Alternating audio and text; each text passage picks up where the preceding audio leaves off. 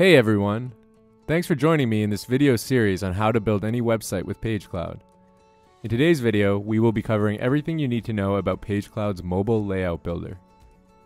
To really understand how the mobile layout builder works, we first need to look at how style, position, and size attributes are treated on desktop and mobile. Let's start by adding some unstyled content to this page. First, I'll paste in a font from Google Fonts. Next, I'll add an image off my desktop.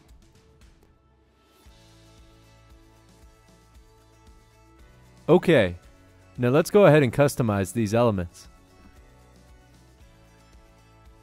Perfect. Now these elements have a style, position, and size attribute for desktop. However, because we haven't gone into the mobile layout builder, they don't have any style, position, or size attributes for mobile. Let's go ahead and enable the mobile layout builder to see what happens to these objects in mobile. For now, we'll keep Use Mobile Layout off so visitors see our desktop page until the mobile version is done. When we go into mobile, we can see how the left side of the guide on desktop has now become the left side of the guide on mobile.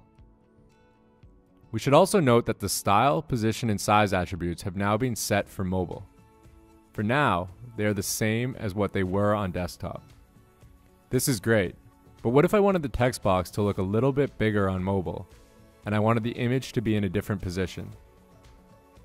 Will this affect how everything looks on desktop? No. Once you go into mobile, all objects that had not previously been adjusted will receive desktop style, position, and size attributes by default. This functionality allows you to completely customize your mobile site in any way.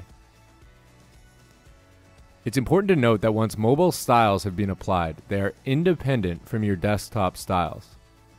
So if I go to desktop and change the font and color of my text, it will not affect the styles on mobile. This is the main reason why we recommend you finish your site on desktop before enabling the mobile layout builder.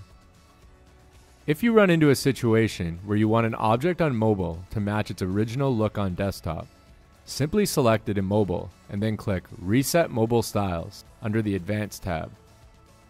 You might have to reposition it as the position attribute now matches desktop. If you start building your website from a theme or add elements from the side panel, it's important to keep in mind that the majority of the content has already been styled for mobile. This means that if you were to immediately jump into mobile, you would see how each object has been individually styled for mobile. As a result, changing the style, position, or size of an element on desktop will not affect how it looks on mobile. Here's a quick example. I'll change the color of this shape and go see how it hasn't changed in mobile.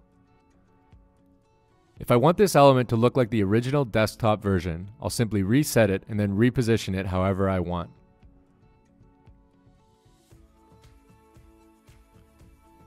Feel free to reset as many objects as you'd like when in the mobile builder. This really comes in handy when you've made multiple changes on desktop. To help you reflow your content for mobile, use the Align With and Align Center shortcuts.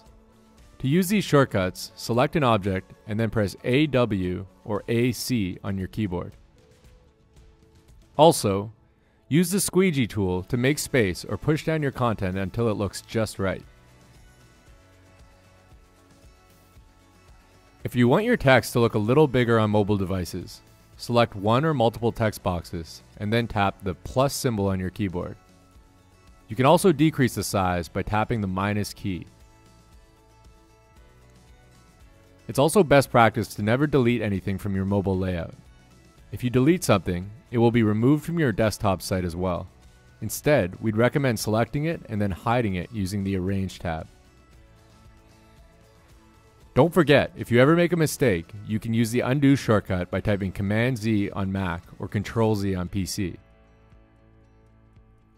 Once you get a hang of the mobile layout builder and some of the shortcuts, you'll be well on your way to creating a custom mobile experience for your visitors. Now that we're happy with the look and feel, let's go ahead and enable our mobile layout from the Page Settings tab. Oh, and as a final tip, when you copy and paste elements between pages or within the same page, Keep in mind that these objects will maintain the style, position, and size attributes associated with desktop and mobile. This means you can copy a section, like this poster area, and then paste it onto a new page while maintaining mobile styling. This little trick is great when recreating similar sections or pages across your site. If you want the section to be in a different position, just select it and move it into place. That's it for today. Before I go, I think it's important to note that PageCloud is a rapidly evolving product, so we'd recommend exploring the app on a regular basis to discover what's possible. Also, don't forget to check out our other videos, our searchable knowledge base, and support team. Can't wait to see what you'll create with PageCloud.